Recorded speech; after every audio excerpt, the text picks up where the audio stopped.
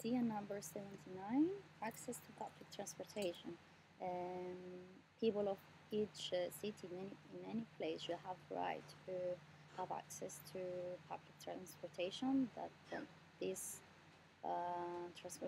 transportation system should be sustainable, so people will be benefited from it. And when people can have access to any place they want to go at any time they want, this will bring people together. They will not be isolated, and many actions that the society wants to develop, they will be able to develop, because if we might have a government or society or a group and they want to organize an amazing activity and action for the people, but if nobody can go, so only a few people can go, then the action will be destroyed.